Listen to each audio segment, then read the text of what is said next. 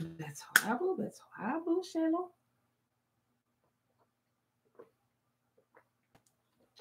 Great. Great rising. I'm going to have to move that. Okay, beautiful people.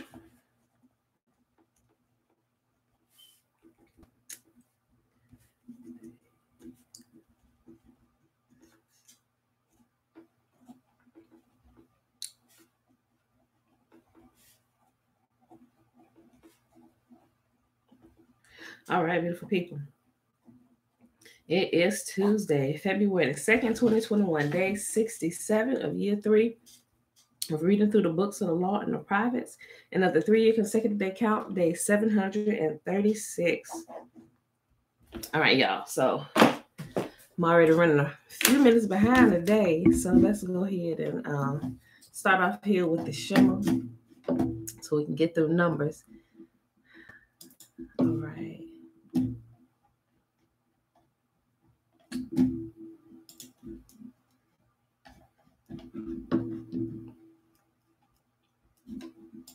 All right, remember the Shema is found in Deuteronomy chapter 6, verse 3. Trina, hey girl, hey, Tiffany, peace and blessings, y'all.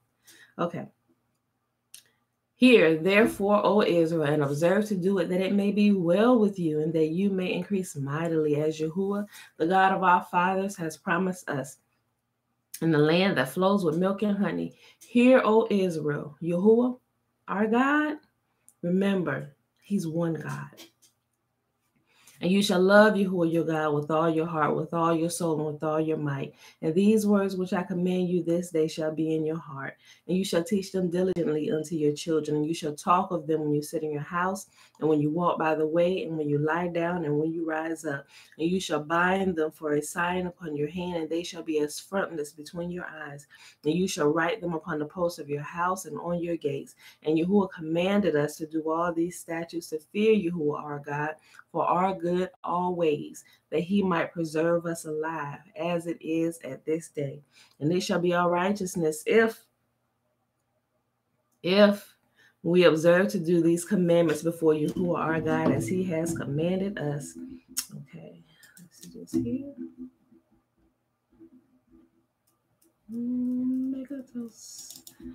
All right, move that there. All right, y'all, we are in Numbers chapter 4 today. So let's go ahead and go over there.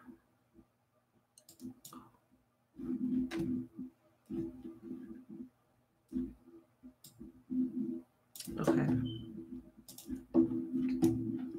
Shalom, shalom. Shalom, shalom. Shalom, Rebecca. Good morning. Okay. Miss Belinda Brown. Okay. All right, y'all. Numbers chapter 4. Then Yahuwah said to Moses and Aaron, record the names of the members of the clans and families of the Kohathite division of the tribe of Levi. List all the men between the ages of 30 and 50 who are eligible to serve in the tabernacle. The duties of the Kohathites at the tabernacle will relate to the most sacred objects. When the camp moves, Aaron and his sons must enter into the tabernacle first to take down the inner curtain and cover the Ark of the Covenant with it. And then they must cover the inner curtains with fine goatskin leather and spread over that a single piece of blue cloth. Finally, they must put the carrying poles of the ark in place. Next, they must spread a blue cloth over the table where the bread of the presence is displayed, and on the cloth they will place the bowls, ladles, jars, pitchers, and the special bread. They must spread a scarlet cloth over this, and finally a covering of fine goatskin leather on top of the scarlet cloth. Then they must insert the carrying poles into the table.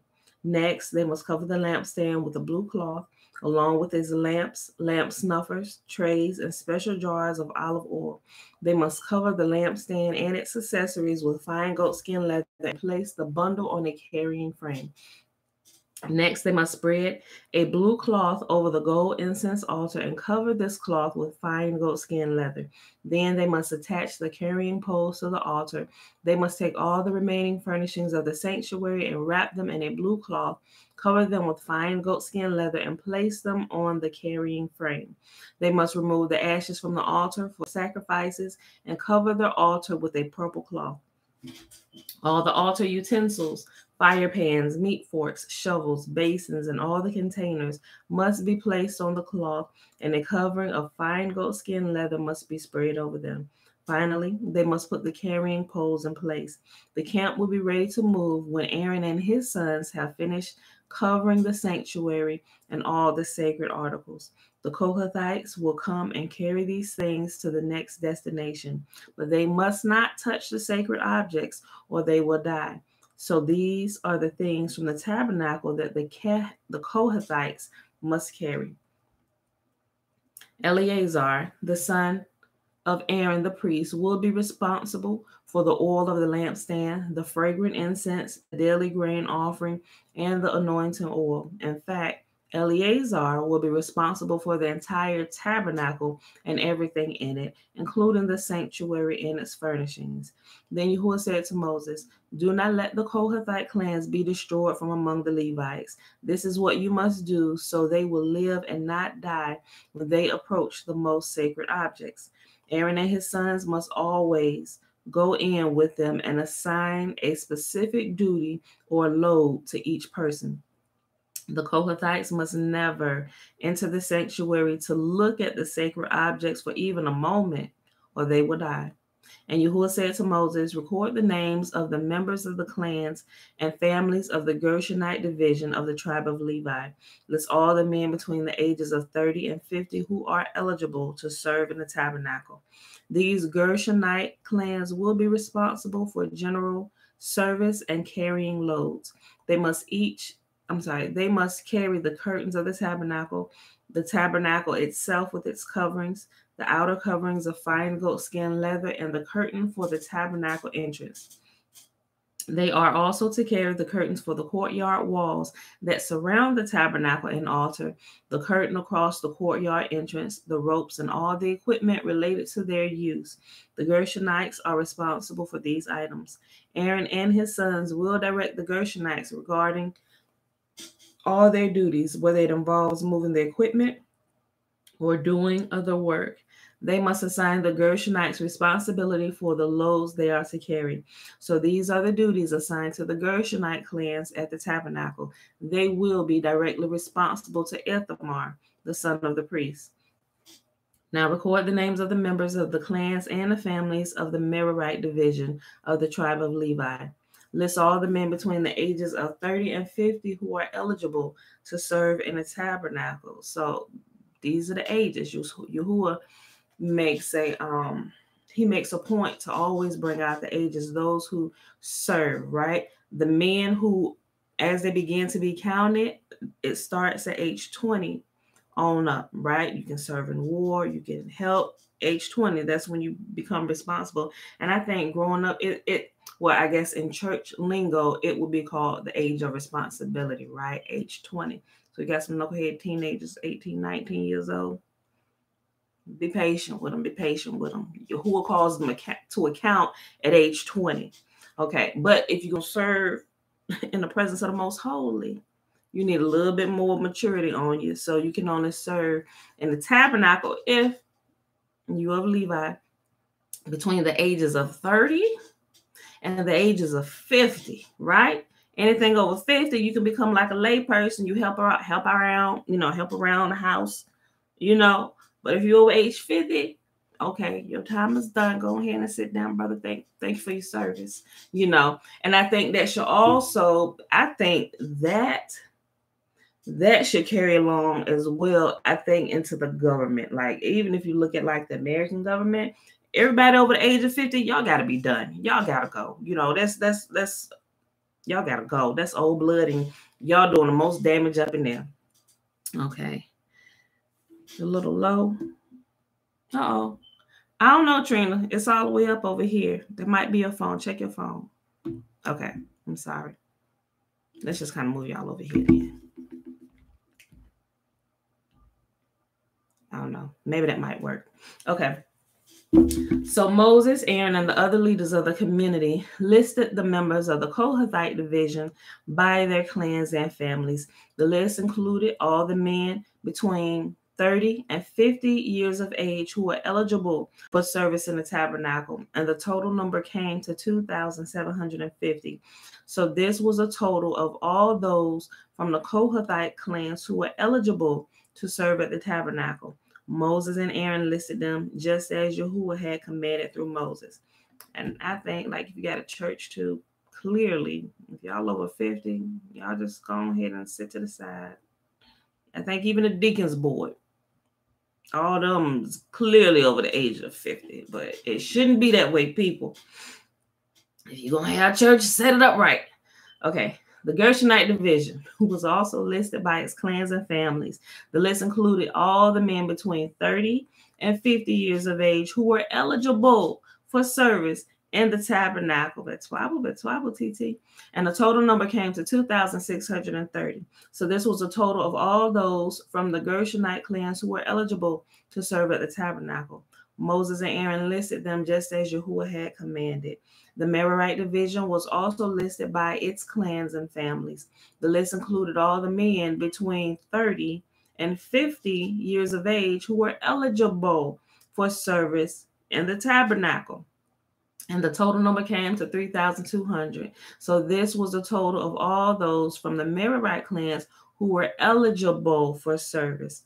Moses and Aaron listed them just as Yahuwah had commanded through Moses. So Moses, Aaron, and the leaders of Israel listed all the Levites by their clans and families, all men between 30 and 50 years of age who were eligible for service in the tabernacle and for its transportation, numbered 8,580. When their names were recorded as Yahuwah had commanded through Moses, each man was assigned his task and told what to carry. And so the registration was complete just as Yahuwah had commanded Moses. All right, y'all, we're moving on to Numbers chapter 5. Purity in Israel's camp. Yahuwah gave these instructions to Moses. Command the people of Israel to remove from the camp anyone who has a skin disease or discharge or who has become ceremonially unclean by touching a dead person. This command applies to men and women alike. Remove them so that they will not defile the camp in which I live among them. So the Israelites did as Yahuwah had commanded Moses and removed such people from the camp. Y'all got to go to quarantine. I'm sorry. These are the rules. Peace. We'll see you in a few days. Then Yahuwah said to Moses, give the following instructions to the people of Israel. If any of the people, men or women, betray Yahuwah by doing wrong to another person, they are guilty. See what he said? Yahuwah said, you betray him. His people betray him when they betray other people. Read it again, just in case you were not paying attention up to this point. Then Yahuwah said to Moses, give the following instructions to the people of Israel. If any of the people, men or women, betray Yahuwah by doing wrong to another person, they are guilty. They must confess their sin and make full restitution for what they have done, adding an additional 20% and returning it to the person who was wrong. So you don't just get to say, I'm sorry, forgive me, and go on about your business. Whatever it was, you didn't just destroy it, tore up, tried to return in a fashion that it was not given to you, you would say you're wrong.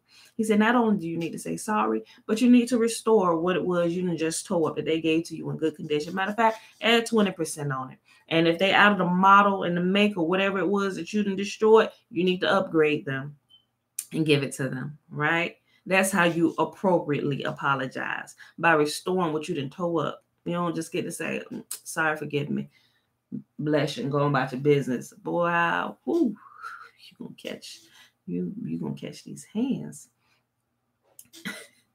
But if the person who was wronged is dead and there are no near relatives to whom restitution can be made. The payments belong to Yahuwah and must be given to the priest. Those who are guilty must also bring a ram as a sacrifice, and they will be purified and made right with Yahuwah. All the sacred offerings that the Israelites bring to a priest will belong to him. Each priest may keep all the sacred donations that he receives. And Yahuwah said to Moses, give the following instructions to the people of Israel. Ooh, I forgot about this part was coming up. Pay attention, women. Although y'all may not be doing this, and they may not be going to the priest to figure out, hey, is this really going on? But I tell you, Yahuwah is faithful in all that he does, every day, yesterday, today, and forever. Listen to this, because you could just go to Yahuwah and ask him, and listen, okay. And Yahuwah said to Moses, give the following instructions to the people of Israel. Suppose a man's wife goes astray, and she is unfaithful to her husband and has sex with another man, but neither her husband nor anyone else knows about it. She has defiled herself, even though there was no witness and she was not caught in the act. If her husband, she did it and she thought she got away with it, right? Nobody else saw except for her, the person she committed adultery with, and the most important person who you're not having anything from is the Most Holy. The Most Holy saw it, right? So Yahuwah's kind of, he's serious about keeping covenants, right? Listen. And this would apply for a man and a woman, mind you. Try it. Although they may not drink this mixture, you can simply go ask the Most Holy and he'll reveal the truth, because it's his desire that he saves covenant relationships, right? You can screw up, not saying you purposely, but even if you purposely do, right, and you're truly repentant, Yahuwah is in the business of restoration, right? He will restore the relationship if both parties agree they want it to work, right? Natasha, hey girl, hey. Okay, I started over. And Yahuwah said to Moses, give the following instructions to the people of Israel. Suppose a man's wife goes astray, and she is unfaithful to her husband and has sex with another man, but neither her husband nor anyone else knows about it. She has defiled herself, even though there was no witness and she was not caught in the act. If her husband becomes jealous and is suspicious of his wife and needs to know whether or not she has defiled herself, the husband must bring the wife to the priest. He must bring his wife to the priest. He must also bring an offering of 2 quarts of barley flour to be presented on her behalf. Do not mix it with olive oil or frankincense, because it is a jealous offering. It is a jealousy offering, an offering to prove whether or not she is guilty. Then the priest will present her to stand trial before Yahuwah. He must take some holy water in a clay jar and pour it into the dust he has taken from the tabernacle floor. When the priest has presented the woman before Yahuwah, he must unbind her hair and place in her hands the offering of proof, the jealousy offering, to determine whether her husband's suspicions are justified. Now, this ain't going to work unless Yahuwah himself is behind all this, right? I'm glad to see you safe, Natasha. The priest will then put the woman under oath and say to her, if no other man has had sex with you and you have not gone astray and defiled yourself while under your husband's authority, may you be immune from the effects of this bitter water that brings on the curse.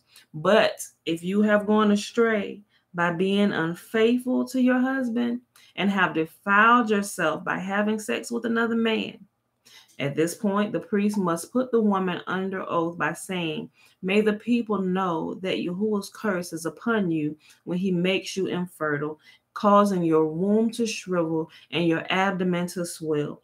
Now may this water that brings the curse into your body and cause your abdomen to swell and your womb to shrivel. And the woman will be required to say, yes, let it be so.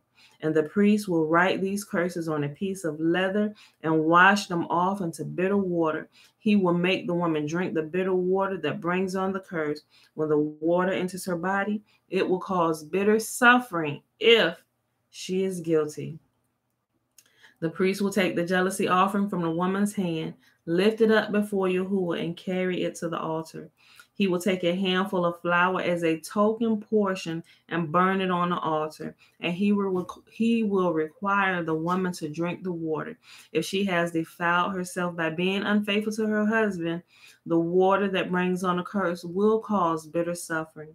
Her abdomen will swell and her womb will shrink, and her name will become a curse among her people. But if she have not defiled herself and is pure, she will be unharmed and will be still able to have children. This is the ritual law for dealing with suspicion. If a woman goes astray and defiles herself while under her husband's authority, or if a man becomes jealous and is suspicious that his wife has been unfaithful, the husband must present his wife before Yahuwah, and the priest will apply this entire ritual law to her.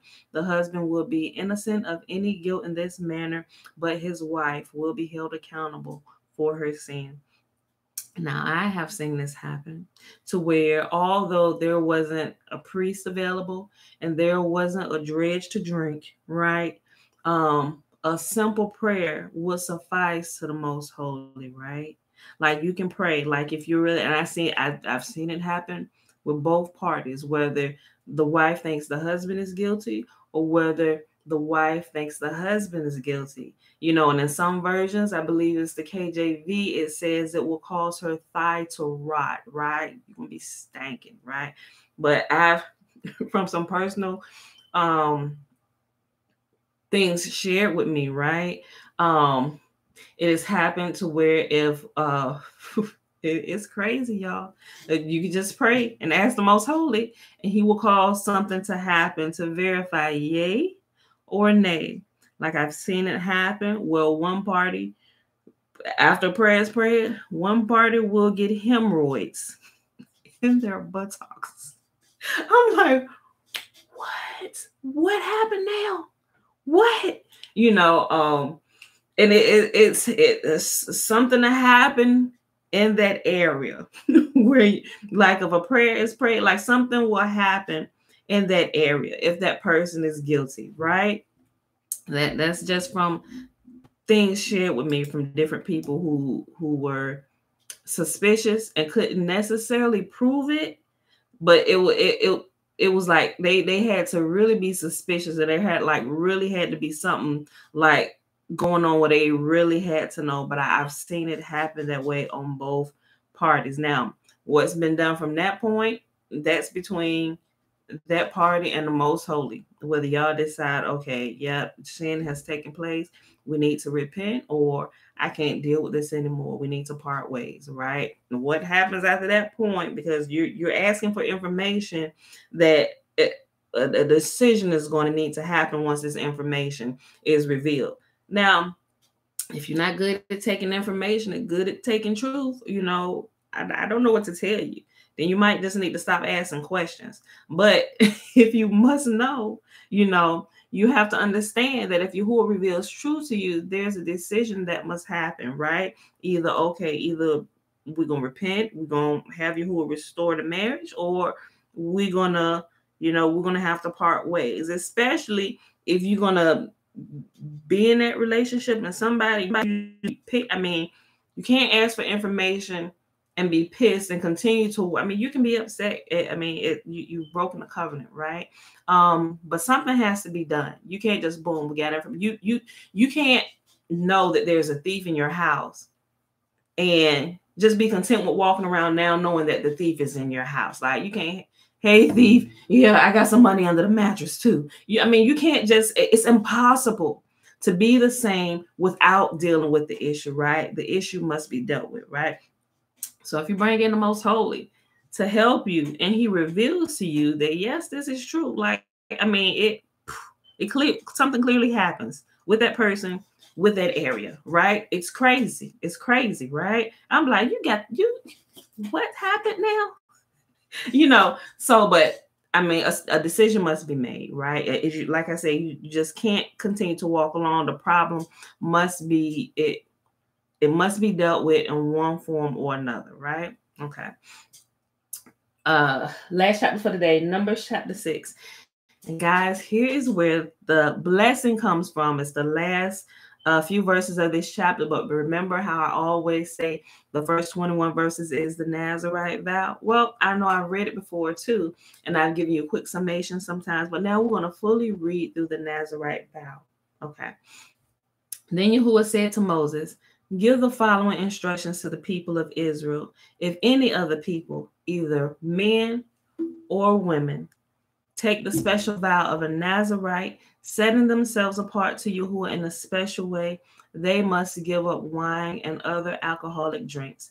They must not use vinegar made from wine or from other alcoholic drinks. They must not drink fresh grape juice, and they must not eat grapes or raisins. As long as they are bound by their Nazarite vow, they are not allowed to eat or drink anything that comes from the grapevine, not even grape seeds or skins. And I will also say grape seed oil if you cook with it, right? Shalom, Michael. They must never cut their hair through the time of their vow, for they are holy and set apart to Yahuwah. Until the time of their vow has been fulfilled, they must let their hair grow long. They must not go near a dead body during the entire period of their vow to Yahuwah. Even if the dead person is their own father, mother, brother, or sister, they must not defile themselves, for the hair on their head is the symbol of their separation to Yahuwah. This is a requirement as long as they are set apart to Yahuwah. If someone falls dead beside them, the hair they have dedicated will be defiled. They must wait for 7 days and then shave their heads. Then they will be cleansed from their defilement. On the 8th day, they must bring 2 turtle doves or 2 young pigeons to present to the priest at the entrance of the tabernacle. One of the birds for a sin offering and the other for a burnt offering. In this way, he will purify them. In this way, he will purify them from the guilt they incurred through contact with the dead body. Then they must reaffirm their commitment and let their hair begin to grow again. The days of their vow that were completed before their defilement no longer count. They must rededicate themselves for the full term of their vow. They must eat a lamb for a guilt offering. So say you decided to set yourself apart for 7 years. Halfway through your vow, let's just say 3 years into your vow, like, boom, somebody passes, right? And you have been defiled. You know what happens? You got to start all over. Yahuwah said those days no longer count because you have been defiled. You got to start it all over. Start afresh. Cut it off. Let's begin again, right? And we need to pray that nobody passes this time through this this vow, especially because you made such a long one, right? And I look at it like this: if bless the most holy, he'll keep that which belongs to us, right? He said, I keep those who keep my commands. But if that happens to happen and you take the vow, a lot of times, even if you're that far into your vow, a lot of times those who are really searching after the Most High and really love him, even if they was like 6 years into their vow and something happened, they wouldn't even mind starting it all over, adding another 6 years, doing those whole 6 years over again, right? Okay. That's just my thoughts. That's from personal experience, I know. This is the ritual law for the Nazarites.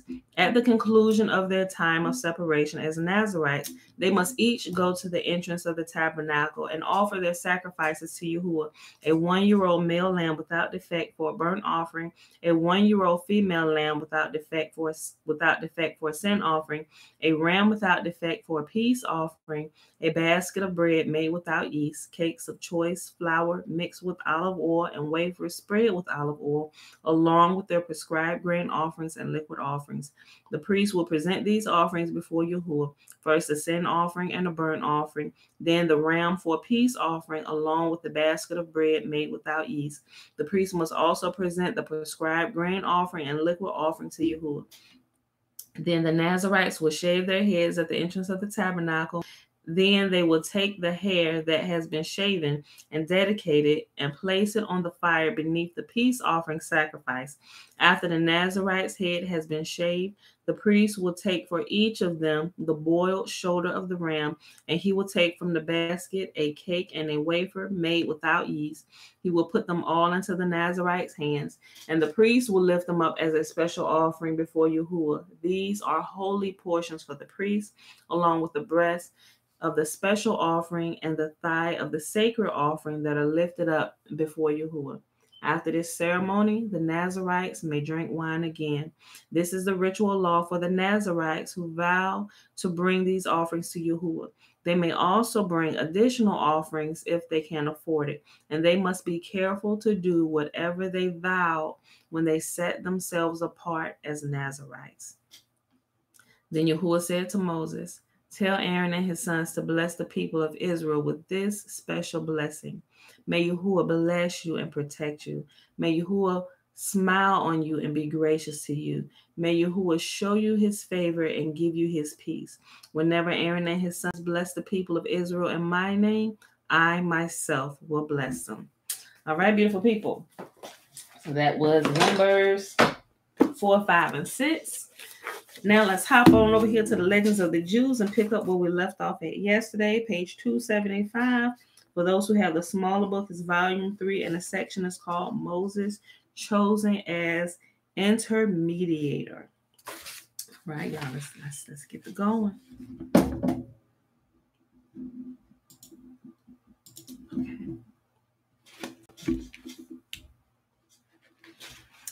Joanne, shalom. Okay. After Israel had heard the 10 Commandments, they supposed that Yahuwah would on this occasion reveal to them all the rest of the Torah. But the awful vision on Mount Sinai, where they heard the visible and saw the audible, the privilege was granted them that even the slave women among them saw more than the greatest prophet of later times. This vision has so exhausted them that they would surely have perished had they heard another word from Yahuwah. They therefore went to Moses and implored him to be the intermediator between them and Yahuwah. Yahuwah found their wish right, so that he not only employed Moses as his intermediator, but he determined in all future times to send prophets to Israel as messengers of his words, right? So that's why we have the prophets. We didn't originally have them because Yahuwah would be speaking to us himself, right? So because of all this, and they died, and he had to resurrect all of them. He said, see, this is why the flesh can't take my magnificence. So this is why we're going to use Moses, right? And the people say, oh, Moses, you go talk to him. We love him. Oh, he is the most holy. But when we hear his voice, we die. We don't want to do that anymore. We want to stay alive for as long as we can. So you go talk to him, seeing that you can go like in and out of his presence, right? Like Moses was kept safe. Like, didn't it dawn on them that this could happen? You just gotta do what Moses did to be able to get what Moses got, right? That's self-explanatory. Yahuwah found their wish right, so that he not only employed Moses as his intermediator, but Yahuwah in all future times, but determined in all future times to send prophets to Israel as messengers of his words. Turning to Moses, Yahuwah said, all they have spoken is good. If it were possible, I would even now dismiss the angel of death, but death against humanity has already been decreed by me. Hence, it must remain. Go, say unto them, return to your tents, but stay thou with me. In these words, Yahuwah indicated to Israel that they might again enter upon conjugal relations from which they had abstained from throughout 3 days, while Moses should forever have to deny himself of all earthly indulgences. There's not a lot of people that even want to think about doing that, right? People they like to please this too much, right? Well, Moses, we can't do what you do. You just go ahead and speak for us. We gonna let us know what you get, bro. I'm just like, Moses, in his great wisdom, knew how, in a few words, to calm the great excitement of the myriads of men, saying to them, Yahuwah gave you the Torah and wrought marvels for you in order through this and through the observances of the laws which he imposed upon you to distinguish you before all the other nations on the earth. Consider how that whereas up to this time ye have been ignorant, and your ignorance served as your excuse. Now you know exactly what to do and what not to do. Until now, you did not know that the righteous are to be rewarded and the godless to be punished in the future world, but now you know it. But as long as you will have a feeling of shame, you will not lightly commit sins. Hereupon the people withdrew 12 miles from Mount Sinai, while Moses stepped quite close before Yahuwah. In the immediate proximity of Yahuwah are the souls of the pious. A little farther, mercy and justice, and close to these was the position Moses was allowed to occupy. The vision of Moses, owing to his nearness to Yahuwah, was clear and distinct, unlike that of the other prophets who saw but dimly. He is furthermore distinguished from all the other prophets that he was conscious of his prophetic revelations while they were unconscious in the moments of prophecy. So you ever had a prophecy, you heard a prophet prophesy, right? And somebody may come to them later and say, hey, remember you came here a few years ago and you prophesied to me that I would have a baby, something like that, right? And the prophet is looking like, I know I came here a few years ago. I'm sorry, sister. I don't remember, or it's that's what they're talking about. When prophets are truly prophesying and Yahuwah is truly speaking to them, it completely bypasses them, right? And it goes directly to the person, and the person most of the time does not remember, what is being prophesied to that person, right? He is furthermore distinguished from all the other prophets that he was conscious of his prophetic revelations while they were unconscious in the moments of prophecy. A third distinction of Moses, which he indeed shared with Aaron and Samuel, was that Yahuwah revealed himself to him in a pillar of a cloud. In spite of these great marks of favor to Moses, the people still perceived the difference between the first two commandments, which they heard directly from Yahuwah, and those that they learned through Moses' intercession. But when they heard the words, I am the eternal, thy Lord, the understanding of the Torah became deep rooted in their hearts, so that they never forgot what they thus learned.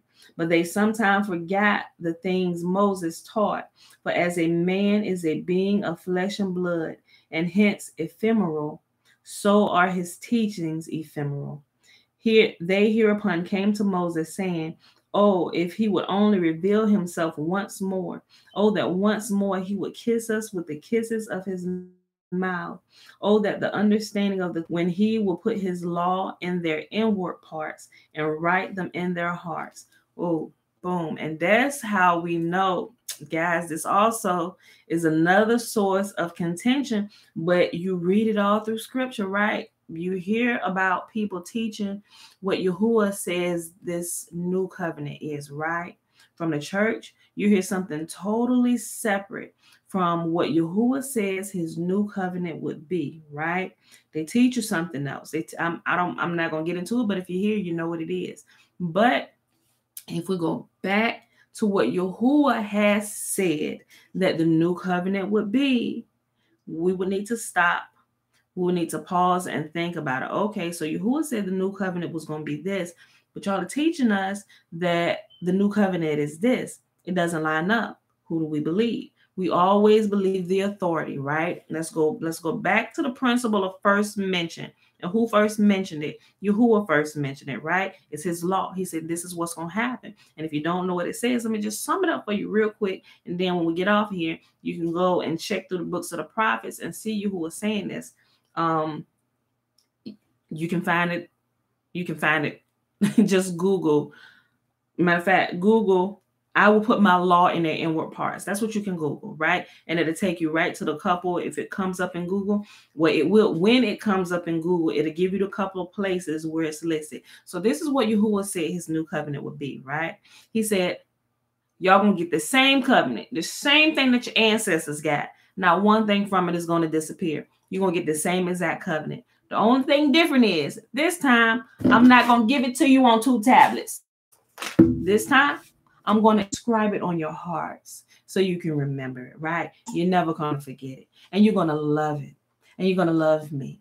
And I'm going to be your God. And you're going to be my people, right? That's what he said it is. That's what he always said it was. That's what it always will be.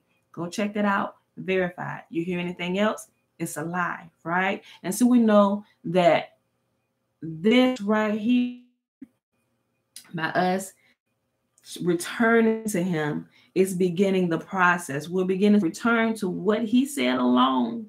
And we're beginning to keep these commands. And we're beginning to love them. And they're becoming a part of us, right? Okay. Oh, that once more he would kiss us with the kisses of his mouth. Oh, that understanding of the Torah might remain firm in our hearts as before. Moses answered, it is no longer possible now, but it will come to pass in the future world when he will put his law in their inward parts and write it in their hearts. Israel had no other reason for regretting the choice of an intermediator between themselves and Yahuwah. When they heard the second commandment, thou shalt have no strange gods beside me, the evil impulse was torn from out of their hearts. But as soon as they requested Moses to intercede for them, the evil impulse set in once more in its old place. In vain, however, did they plead with Moses to restore the former direct communication between them and with Yahuwah, so that the evil impulse might be taken from them. For he said, it is no longer possible now, but in the future world, he will take it out of your flesh. He will take out of flesh the stony heart. Although Israel had now heard only the first 2 commandments directly from Yahuwah, still the divine apparition had an enormous influence upon this generation. Never in the course of their lives was any physical impurity heard among them, nor did any vermin succeed in infesting their bodies. And when they died, their corpses remained free from worms and insects. Let's go to the next section. Moses and the angels strive for the Torah. The day on which Yahuwah revealed himself on Mount Sinai was twice as long as ordinary days. For on that day, the sun did not set, a miracle that was 4 times more repeated for Moses' sake. When this long day had drawn to its close, Moses ascended the holy mountain where he spent a week to rid himself of all mortal impurity, so that he might betake himself to Yahuwah into heaven. At the end of his preparations, Yahuwah called him to come to him. Then a cloud appeared and lay down before him, but he knew not whether to ride upon it or merely to hold fast to it. Then suddenly the mouth of the cloud flew open. He entered into it and walked into the firmament as a man walks about on the earth. Then he met, it's like a transportation portal. I'm like, oh, Father, can you do that? Like, Moses was gone like 40 days, but I can't be gone like 40. I mean, I guess I could be gone 40 days. You could cause time to stand still, but I got all these kids, husband, he can get suspicious. Like if I'm gone, he gonna think I done ran out and did something. I won't want that. Okay, so can we do this like at night while everybody's asleep? You just take me to heaven during the nighttime hours. We can chat all night. You can restore me, give me all the strength I'm gonna need so I can just wake right up and go about my day. Like, can we do like these same things, but just kind of like take me at night? But then maybe not every night because, I'm married, but, we got to work something out. I don't know, right? Seriously, I be having these type of conversations. I really do. I don't know about y'all, but I really do. I be thinking about some of these things. I was like, oh, snap. So when Moses went up on the mountain, he wasn't literally just sitting up there on the mountain. It was covered from everybody else, but there was a portal that transported him to heaven. He went on up. All right, Moses sitting up there on the mountain. He doing his prayer and stuff. But all this time, Moses like, all right, let's go. And so he was transporting all this time. He was in heaven. I'm like, oh, snap. Oh, yes. Okay. All right.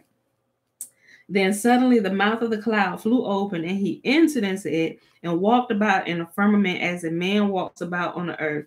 Then he met Kemuel, the porter, the angel who is in charge of 12,000 angels of destructions who are posted at the portals of the firmament. He spoke harshly to Moses, saying, "What dost thou here, son of Amram, on this spot belonging to the angels of fire?" Moses answered, "Not of my own impulse do I come here, but with the permission of the Holy One, to receive the Torah and bear it down to Israel."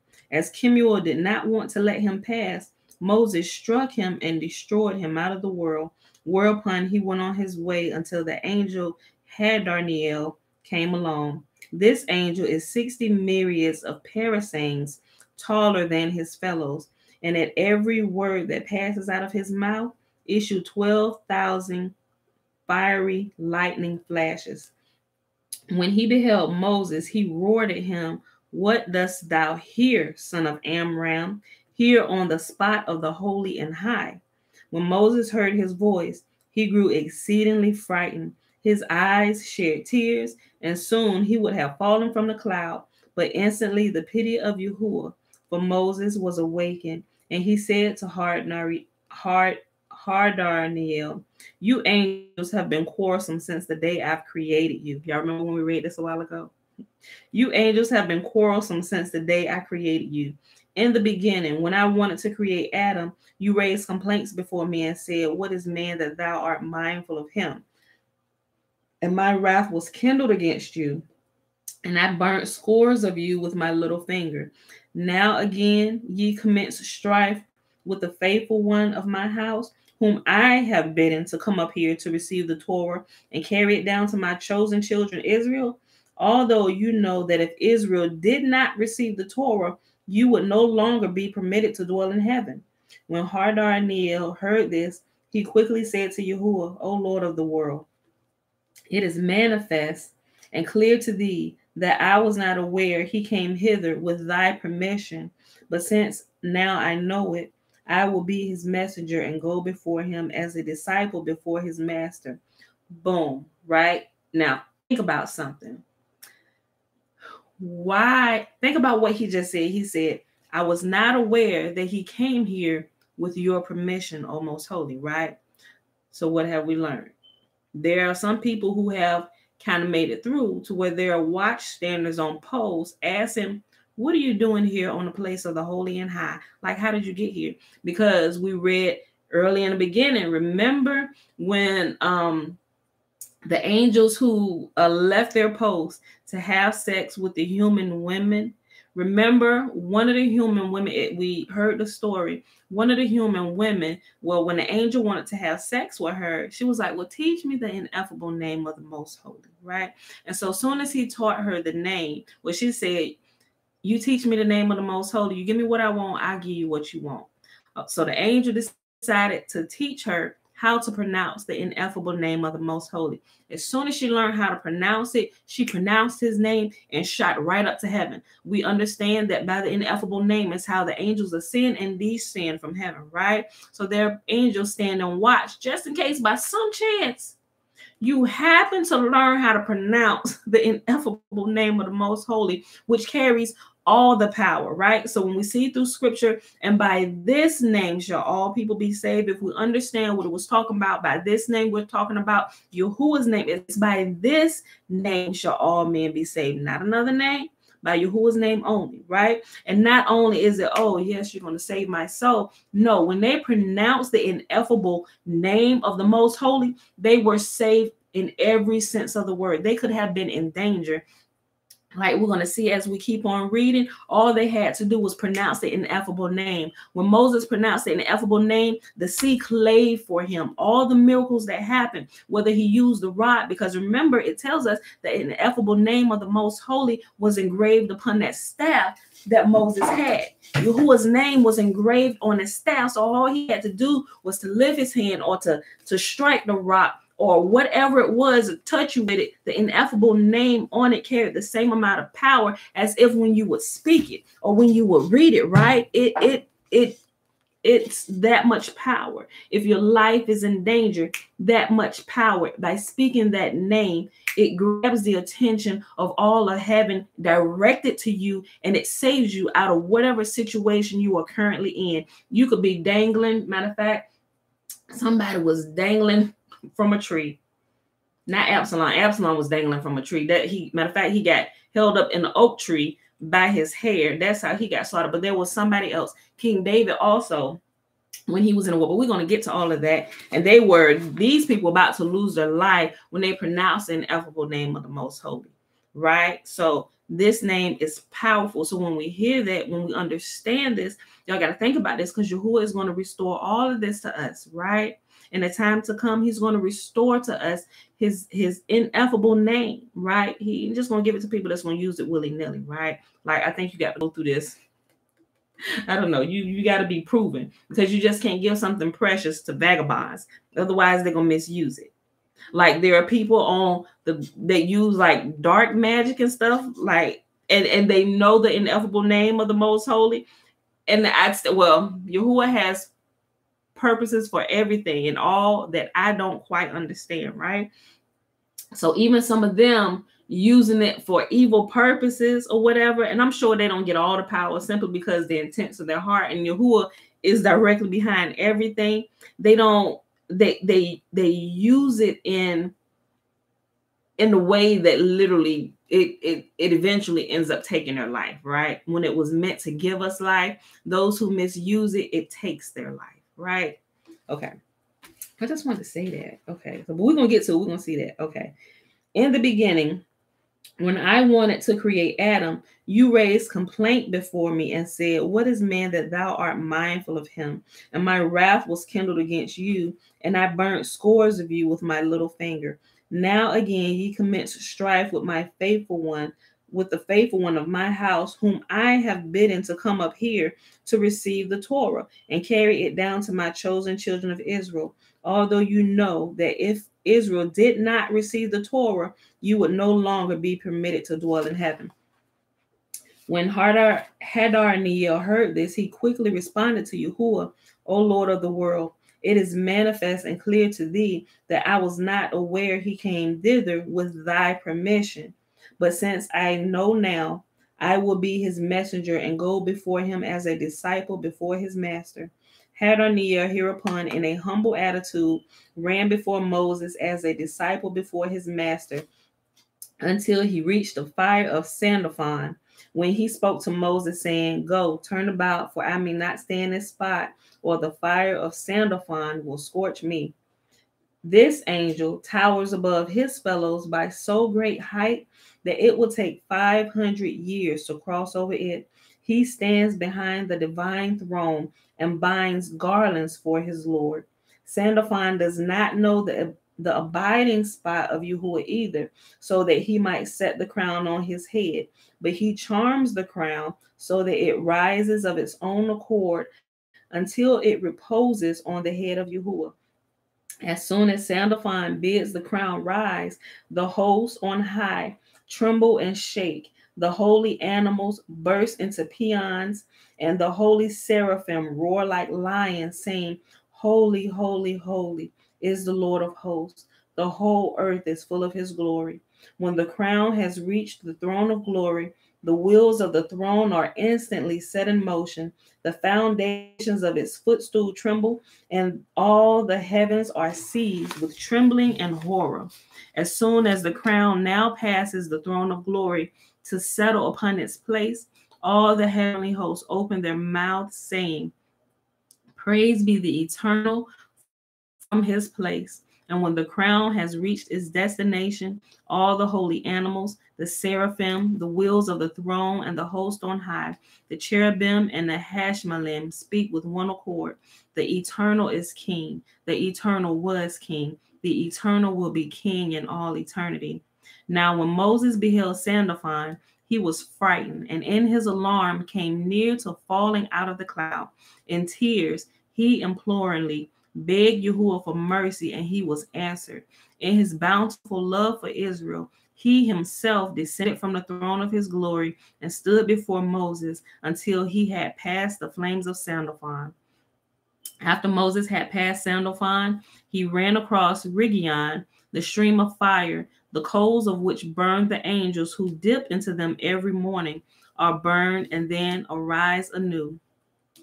This stream with the coals of fire is generated beneath the throne of glory out of the perspiration, out of the holy Hayat, who perspire fire out of fear of Yahuwah. Yahuwah, quickly drew Moses past Rigion without his suffering any injury. As he passed on, he met the angel Galizer, who is also called Raziel. He it is who reveals the teachings to his maker and makes known in the world what is decreed by Yahuwah. So remember, all the way in the beginning, we learned about this angel Raziel, right? And it is a book called the Book of Raziel, but it's not a book about him. It's the charge that Yahuwah has given this particular angel to reveal to the sons of men on earth what is to happen in their days and in future generations, right? There's all type of wisdom found in this book, right? Y'all should look for it. And if you're ready for it, Yahuwah will let you find it. Yeah, but it ain't for everybody. There are some people, hold on, without getting off too much, I'm telling you, those who get it will understand the wisdom in it because Yahuwah will allow them to understand. Those who are not to have it but find it in their possession cannot understand it. I'm telling y'all that from personal experience. That's why I'm not telling y'all to go, because y'all may not be ready for it. And it's like, wait, what is this? What is this talking about? Like, what? Like, and I've even, from where I got it from, I've read some people, they was like, don't even waste your money on this. And I'm like, oh, how could you say that? I have that. I know what's in there. I know some precious things that are in there. There are some things that I prayed and I practiced that I put into my prayer. I'm like, it works. What are you talking about? Like, so that's when I understood that some things are closed to some people. Like, you and I could both carry the same book, and just like it's like the same principle with the Bible, y'all. Two people can hold the same exact Bible and can get two complete different interpretations. One could be truth, one could be error, and some person will get it and it just looks like a bunch of gibberish to them. I don't understand. Well, I'm gonna quit saying it. I know it's Yahuwah. It's Yahuwah. We read it yesterday. You know, there are different things we get from our father, and there are certain things that we get from our mother. And the other things, like spirit and understanding, breath, comes directly from Yahuwah. So if you can't understand it, Yahuwah has not given it to you to understand. And you can't be pissed about that. Yes, thank you, Michael. It has to be given by Yahuwah. And that's when I stop kind of arguing with people. I won't respond to some comments and stuff, because now I understand you don't understand, because Yahuwah is not allowing you to understand. Now that's kind of sharp, but I understand the truth of the matter. If you don't understand, not saying you won't understand or understand and won't be given to you, but at this point you don't understand, because understanding is not given to you by the Most Holy. What else can I say? What else can I say? Like, thank you, Mom. You must be ready, and Yahuwah will make you ready. And that's something I hear my uncle say a lot. When a student is ready, the teacher will appear, right? So when you are ready for something, what you are ready for begins to appear before you. When the student or when the pupil is ready, the teacher will appear, right? So understanding may come for you in future days. It really may, it really may, especially those who love the Most Holy, but you may not be ready for it yet. Have y'all, ooh, great interjection. Any of y'all that like Marvel movies, have y'all seen, I'm sure y'all have y'all watched the movie Doctor Strange? I love that movie. I love that movie. I'm going to use a good example, right? Listen. Okay. So I hope y'all get this analogy. Okay. So you know when the doctor, he went to Tibet and everything, and then he found the master, found out the master, he was like, well, all this stuff, what are you talking about? All this stuff that we read in this in like the hospital store in the book or whatever, it's the same thing. He said, I read it. Oh my gosh, it's slipping my tongue. But anyway, if y'all haven't seen it, go watch it and you'll get what I'm talking about. But anyway, she asked him, she said, well, you ever heard about this? He said, oh yeah, I see them little pamphlets, them books in the hospital, gift store. What are you talking about? That's a bunch of, it's just like, it's a book. Like, what are you talking about? And she just looked at him. And it was then that I understand, like, now that I understand this, I understand what was happening, right? Wisdom is laid everywhere, but if you're not ready for it, it looks like something common to you, and you will pass by it. You won't get the understanding from it. You could have literally the wealth of the world sitting in a book or whatever it is, but if you're not ready for it, for one, you're not going to recognize it. Two, you're not going to understand it. Even if you picked it up by mistake or somebody gave it to you, you're going to flip through like, yeah, okay, and it's going to go sit on your shelf somewhere. You possibly may even give it away because you don't understand, because you're not ready for it. Yahuwah is the one who gives understanding, nobody else. Okay, so what happened was, there was the master teacher, right? So she had pupils. They was away. They was at this place, and they were training and learning how to do different things, how to manipulate the elements. And then there was like white. They didn't say white magic, but they called it something else. And it's been a while. I'm getting the terms, but anyway, just for the sake of it, there was like good powers and bad powers, right? And so, but the teacher was teaching them that these things exist, right? They both exist, what we would deem good and what we would deem bad. But it's not good or bad in itself. It's the intent behind it when it's being used, because it's simply tools, right? It's like a pen, and that's the principle she was explaining, right? And that's what I understood, and that's what I understand now. So you have something. This pen was designed. This pen is neither good nor bad in itself, but it depends on who is the user of this pen. Now, I could pick up this pen and use it for what it was intended for. And I can write letters, and I can write beautiful love songs. I can even write apologies. I can draw beautiful pictures and do all these things. I can do some beautiful things with this pen. But let somebody with evil motives and evil intentions get a hold of this pen. Oh, you piss me off. Oh, I'm a kill you. It's the person who holds the tool and their intentions behind it that's either going to produce good in the world, or they're going to produce bad in the world. And they can take that very same pen that I just had and change the world with. They can take it and they can destroy the world. They can create music and songs that are going to tear you down. They can write stories that are going to be indelibly imprinted on your mind that will never leave you, right? They could take that same thing and write disgusting movies and porn and stuff that defiles people. They can even take this same pen and they can stab somebody in the hand or in the heart. They can literally kill somebody physically, mentally, spiritually, in every sense of the fashion. They can take this same pen and they can destroy a person with this same thing that brought somebody life. They have now taken it and brought death into the world, right? It's according to your heart and your mind. So that was the principle that was being taught in the movie Doctor Strange, right? So she had students. There were some who they were set on posts, and they were set in different nations of the world through the different portals and stuff. And they were there to kind of like be guardians and protect the different tools or magic or whatever you want to call it. Like, but there were also some vagabond students like, oh, well, we want to be the master. And they're taking these same tools and now they're causing destruction to happen. They're using it and creating dark magic in the world, right? And so what happened was, towards the beginning when this happened, there was one of the students who didn't quite understand it, and they saw the master appear and saw the master use the dark magic in order to bring everything back into complete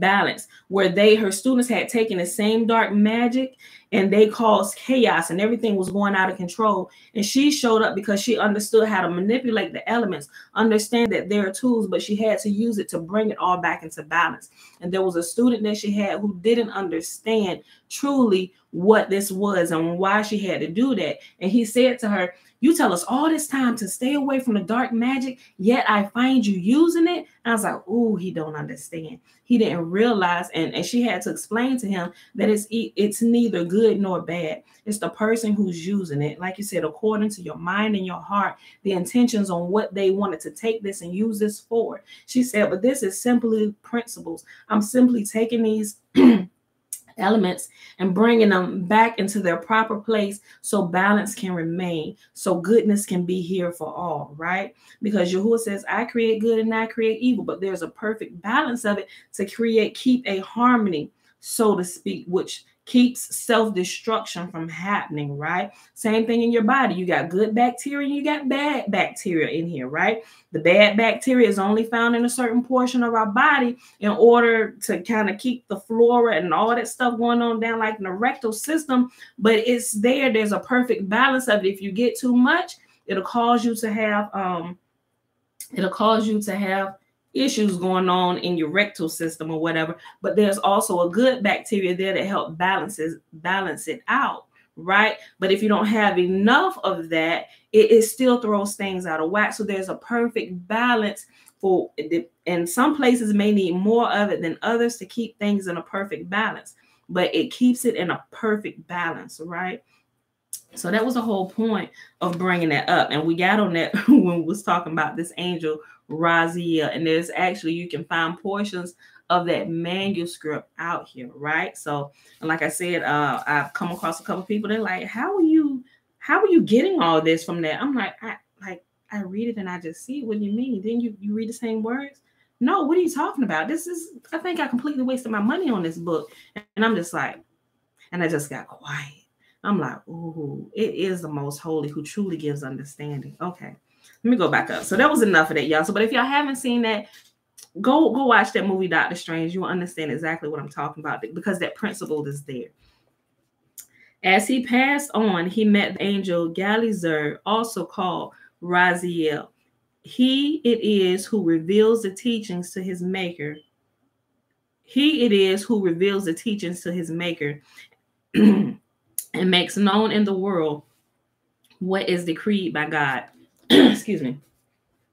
For he stands behind the curtains that are drawn before the throne of Yahuwah and sees and hears everything. Elijah on Horeb hears that which Raziel calls down into the world and passes his knowledge on. This angel performs other functions in heaven. He stands before the throne with outspread wings, and in this way arrests the breath of the Hayat, the heat of which would otherwise scorch all the angels. He furthermore puts the coals of Rigion into a glowing brazier, which he holds up to kings, lords, and princes, and from which their faces receive a radiance that makes men fear them. When Moses beheld him, he trembled, but Yahuwah let him pass unhurt. Then came a host of angels of terror that surround the throne of glory, and they are the strongest and mightiest among the angels. These now wish to scorch Moses with their fiery breath, but Yahuwah spread his radiance of splendor over Moses and said to him, "Hold on tight to the throne of my glory and answer them." For as soon as the angels became aware of Moses in heaven, they said to Yahuwah, "Who does he who was born of a woman doing here?" And Yahuwah answered as follows: "He has come to receive the Torah." They furthermore said, "O Lord, content thyself with the celestial beings and let them have the Torah. What wouldest thou with the dwellers of the dust?" Like he said, give it to us, the celestial beings. Why would you give it to sons of the dirt? Moses hereupon answered the angels, "It is written in the Torah, I am the eternal. thy Lord that have led thee out of the land of Egypt and out of the house of bondage. Were ye perchance enslaved in Egypt, and then being delivered, that ye are now in need of the Torah? It is further now written in the Torah, thou shalt have no other gods. Are there perchance idolaters among ye, that ye are in need of the Torah? It is written, thou shalt not utter the name of the Eternal thy God in vain. Are there perchance business negotiations among ye, that ye are in need of the Torah, to teach you the proper form of invocation? It is written, remember to keep the Sabbath holy. Is there perchance any work among you, that ye are in need of the Torah? It is written, honor thy father and thy mother. Have ye perchance parents, that ye are in need of the Torah? Is it written? It is written, thou shalt not kill. Are there perchance murderers among ye, that ye are in need of the Torah? It is written, thou shalt not commit adultery. Are there perchance women among ye, that ye are in need of the Torah? It is written, thou shalt not steal. Is there perchance money in heaven, that ye are in need of the Torah? It is written, thou shalt not bear false witness against thy neighbor. Is there perchance any false witness among ye, that ye are in need of the Torah? It is written, covet not the house of thy neighbor. Are there perchance houses, fields, or vineyards among ye, that ye are in need of the Torah? The angels hereupon relinquished their opposition to the delivering of the Torah into the hands of Israel, and acknowledged that Yahuwah was right to reveal it to mankind, saying, Eternal, our Lord, how excellent is thy name in all the earth, who has set thy glory upon the heavens. Who has set thy glory upon the heavens. Moses now stayed 40 days in heaven to learn the Torah from Yahuwah, but when he started to descend and beheld the host of the angels of terror, angels of trembling, angels of quaking, and angels of horror, then through his fear he forgot all he learned. For this reason, Yahuwah called the angel Yephiah, Yephiah, the prince of the Torah, who handed over to Moses the Torah, order in all things and sure. All the angels too became his friends, and each bestowed upon him a remedy, as well as the secret of the holy names, as they are contained in the Torah, and as they are applied. Even the angel of death gave him a remedy against death. The applications of the holy names, which the angels through Yephiah, the prince of the Torah, and Metatron, the prince of the face. Y'all remember who Metatron is, right? The prince of the face, the angel of the face. Who's that? That's none other than our great brother Enoch, whom Yahuwah took and translated him. Now, we read the entire book of Enoch and what happened, and Jasher gives you a little bit about what happened with Enoch before he was just taken. While West Canonized only give you about 2 sentences about him, who his parents were, and how he pleased the Most Holy so much that he just took them, right? But the book of Enoch and also the book of Remembrance. What else did we read, y'all? Something else gives you all the details, and even in here, it gives you a couple different sections about what actually happened during Enoch's days and what he did and how he ruled as king for a very long time before Yahuwah took him. Matter of fact, Enoch was in a habit of meeting with the Most High, like what was happening here with Moses. The same thing was happening with Enoch. He would spend time in Yahuwah's presence, and Yahuwah said, go back and teach the people. Teach them my words. Teach them. This is what was happening, right? So this is so cool. If you never read that, if you weren't here while we were reading it, y'all have to read it, right? Okay. All the other angels too became his friends, and each bestowed upon him a remedy, as well as the secret of the holy names, as they are contained in the Torah, and as they are applied. Even the angel of death gave him a remedy against death. The application of the holy names, which the angels through Yephiah, the prince of the Torah, and Metatron, the prince of the face, taught him. Moses passed on to the high priest Eleazar, who passed them on to his son Phinehas, also known as Elijah. And we're going to stop right there for today. I was about to say something else about that. Oh, listen. Maybe I shouldn't say it. Well, those who can't get it just won't get it, right? Okay, so I noticed, I think I will put it in here, and maybe in my other one. I've noticed over the years by learning different things, and at first when Yahuwah was waking me up, how you see the Jewish people, they talk about like this code that's like within the Torah. There truly is a code within the Torah, right? Now that I don't understand it fully, but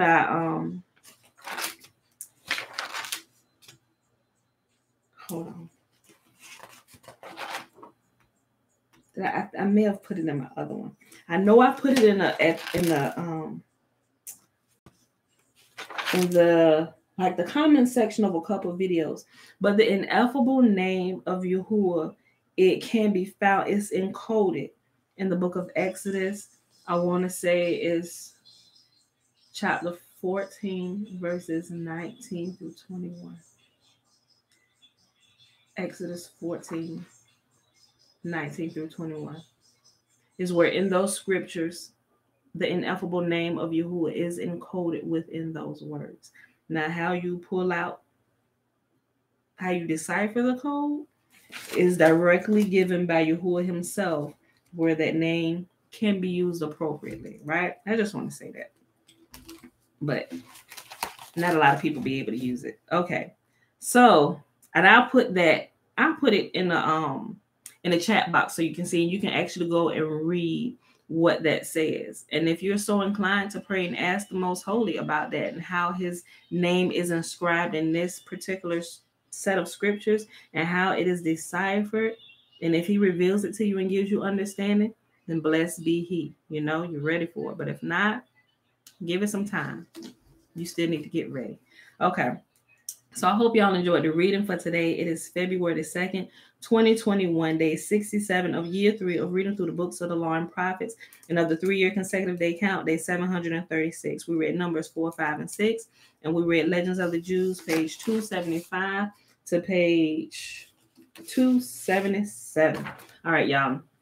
And while Moses is receiving it tomorrow, that's what we're going to pick it up tomorrow, where it says Moses receives the Torah. So it's a whole lot of good parts left with y'all. So it's just getting better day by day. All right, y'all. So with that being said, let's go ahead and do the lesson so we can get out of here and get about our day today. How did I come into the knowledge of that coding? Yahuwah? It's the only way I can say that. Like, seriously, I just began to kind of like understand some things, right? And so I have other things that Yahuwah kind of gives to me that I don't really share up here, right? So I let's just say it's Yahuwah how I came into the knowledge of that coding, Uncle Nathaniel. Okay. That's the best way I can say that, right? Me, if y'all know me, like when I find something or I come upon something, I'm like, okay, Father, you will say, test me. So I'm like, okay, let's test these principles. I was like, okay, Father, make sure I'm reading scripture. Okay, so all right, I'm gonna just and I test things by simply going to Yahuwah and praying and asking, or I'll read the portion of scripture. Father, I don't really understand how this is decoded or encoded or whatever. If you want to reveal it to me or you just want to show me the results, I'm fine either way. A lot of time, I just see the results. Like, I don't get the formula. I can't even I can't tell you what the formula is, right? It's just like a car. I can't tell you how they're put together. I just, just from watching videos, but I can't tell you the information that the mechanic or the designer of that knows and how they put it together so perfectly. I just get the keys and get in and go. I follow the directions. Listen, you don't need to know the formula, how it's built, or how it works. This is the only thing you need to do. Take the keys, put it in ignition, start it up, and go. Like I've got the keys. I've learned how to drive it. Now I do know in order to maintain this, I just can't drive it forever. There are some things that I need to do personally. Like I need to make sure I get proper maintenance on it. I need to make sure I need to get the oil changes, put gas in it, right? Those things in order to keep this principle that I'm driving and moving around in and work in order and having it work for me the way it was designed to. I didn't need to know all the inner workings. That is just that's how I look at it. I don't really need to know all the inner workings. You can reveal it to me if you want to, but I'm just going to apply this with prayer. Okay, Father, if you want to reveal the details of how this works, the formula and stuff, you can. Not that I'm asking for it. I just want to know if it works. So I just need to see some results. So I'm like, and I'm cool with the results, but there are some things that I want the math on. I really do want the scientific math on some things. Like one thing that I really do, and that's what is something I stick with. Y'all hear me talk about all the time. The clock in the sky. I really truly want the details of how that works, right? That's something out of everything else. Just give me the formula that I need, not the formula for creation and design. Just give me the formula to work it appropriately. That's all I need for these. But for this, I want the instructions. Like I want the scientific formula, and I want to. And I don't know. I'm drawn to that. It really interests me to keep my attention. Where to other people sound like blah blah blah blah blah blah blah blah blah blah blah. What you say, girl? I'll meet you down the street. Okay, all right. You done with all that? It's just like how the genealogies and the numerology sounds to people. And thus begat so-and-so, and thus begat so-and-so, and thus begat so-and-so, and thus begat so-and-so. Ooh, and she had a lion that came down the street. It's like that. People get lost. Most people are not. I meet you when the story pick back up, right? So that's the only way I can say how I came into the knowledge of the coding, right?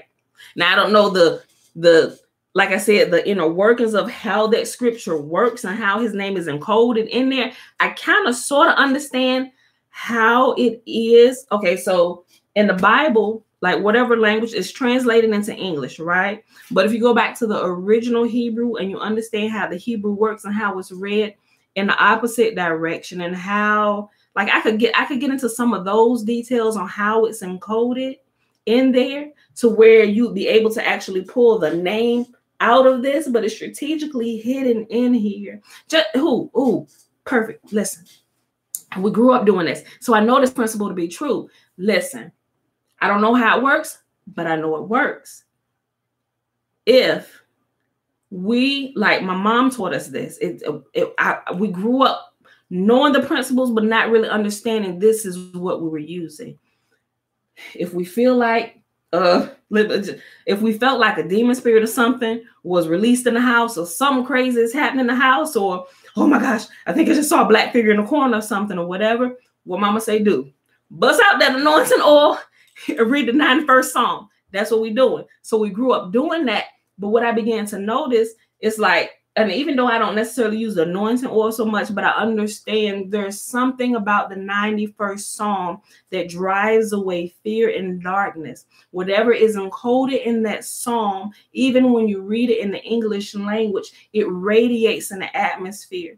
I can't exactly tell you how, but there's something encoded where it's been, even though it's been translated to English, it still works. It still works.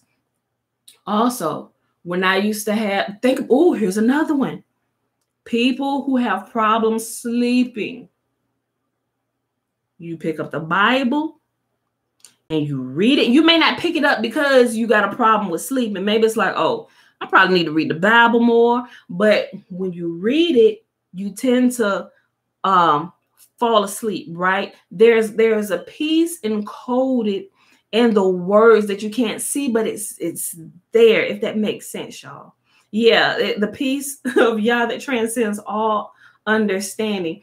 We may not be able to see the formula, but if we would just use it, just pick up the keys, get in a car and go, it works. It does what it was designed to do. The maker of this has designed it so much that we don't even need to really understand how it works.